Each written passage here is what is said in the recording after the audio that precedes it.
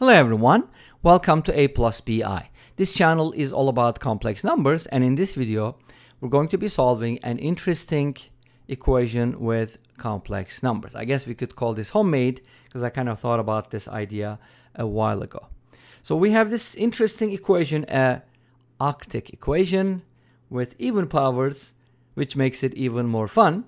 We have z to the 8th plus z to the 4th plus 1 equals z to the 6th plus z squared. Now, my first thought was to factor both sides, right? We can factor the right-hand side, there's a common factor. We can factor the left-hand side because it could be written as a difference of two squares. Think about it, how? But that doesn't give me any common factor, so it's not helpful. So I kind of gave up on that idea, and I want to proceed with my first solution. My first solution is putting everything on the same side and then solving this by using some tricks.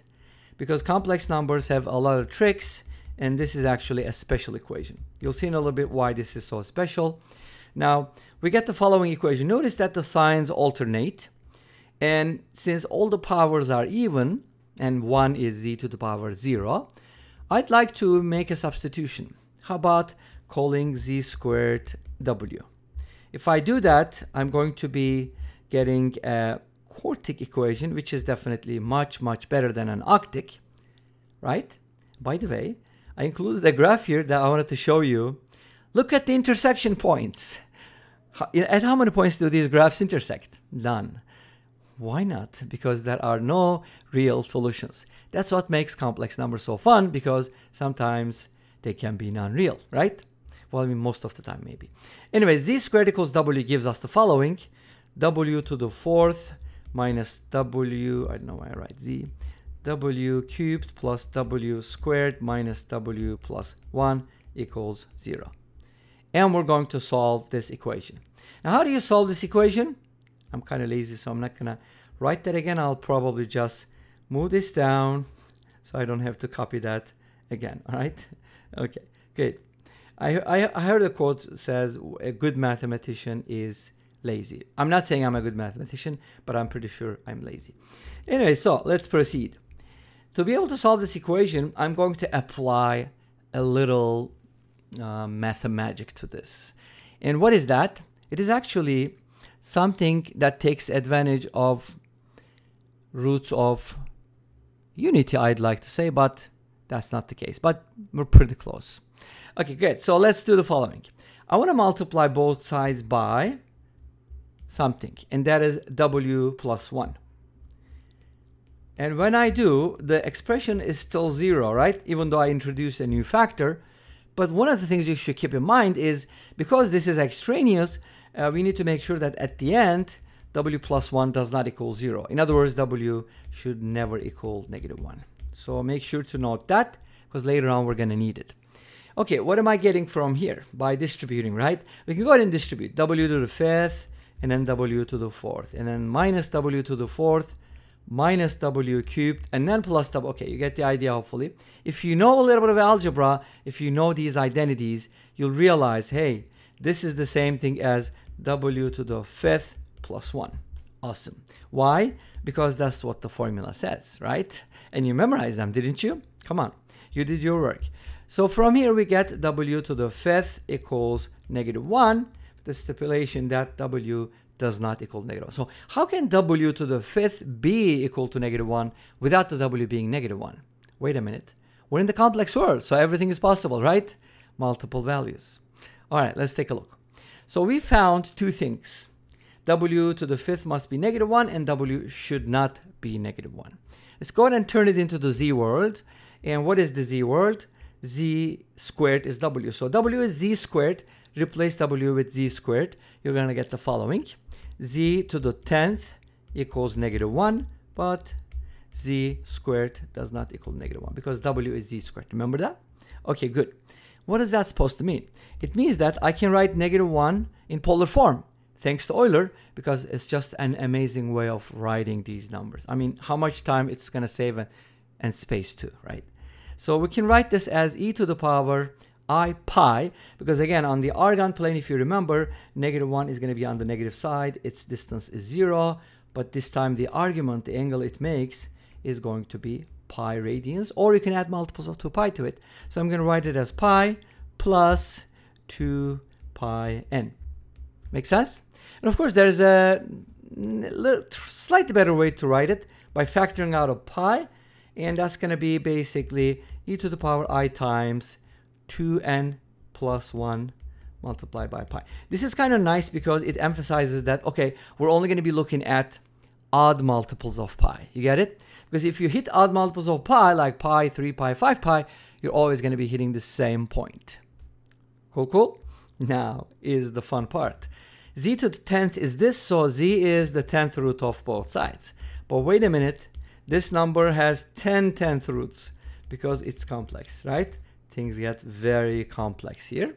Basically, we're talking about the 10th roots of this number, and there are 10 of them. But one thing you should always remember, Z squared cannot equal -1. Something that you should never ever forget, right? Okay, so Z can't be I because I squared is -1. Can Z be I? I don't know, but let's check. So here's what we're going to do next. Replace n with certain values. N can be 0, 1, any integer through 9. If you use n equals 10, it's pretty much going to be the same thing as using n equals 1, I think, right? Anyways, it's just going to bring you back to the front or to beginning. So we only need 10 values, in other words. If n is equal to 0, you're going to get this. E to the power I pi over 10. And the next ones are going to be like this. 3i pi over 10. And then 5i pi over 10. I'm not simplifying because I want you to see the oddness of this. You see how odd they are? 5, 7, and then 9i pi over 10. And you have to continue until you exceed 2 pi, and you're going to stop before 2 pi. 11i pi over 10. And then what else do I have? 13i pi over 10. I have 15i pi over 10. I'm listing these now, but don't worry, I'm not going to list them again. 17i pi over 10. And then 19i pi over 10. And when you hit 21, that's going to exceed 2 pi, so you don't need to go there. Make sense? It's going to bring you back to the n equals 0. So n equals 10 and n equals 0 would be the same. In other words, mod 10. Cool. Now, what am I doing with these? Among these, I need to make sure that z squared does not equal -1. But how is that possible? Can any of these work? Like z squared is not -1? Let's find out.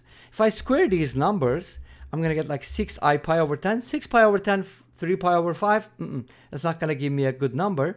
But this one and that one, the ones that have 5 in their numerators, because this one is like e to the power I pi over 2. If you square it, you're going to get e to the power I pi, which is -1. You don't want that. And the other one is e to the power 3i pi over 2. If you square this, you're going to get e to the power 3i pi, which is -1 again. You don't want that either. So we have to cross these out and end up with the 8 solutions. Wait a minute. That was an octic equation anyways. So we're supposed to have 8 complex solutions. So these are all the solutions. Let's go ahead and quickly take a look at, trust me, it's not going to be quick. Okay, hang in there though, because this is going to be fun. So let's go ahead and talk about the second method. We have z to the 8th minus z to the 6th plus z to the 4th minus z squared plus 1 equals 0. Now we're going to do a little bit of complex number mathemagic. Ready? Look at this. Are you ready? This is the term in the middle, and it's kind of half of 8, but it's in the middle. That's what matters. Divide everything by z to the 4th. You're going to get z to the 4th minus z squared plus 1 minus 1 over z squared plus 1 over z to the 4th. And write this a little differently. Z to the 4th plus 1 over z to the 4th. Bring those together.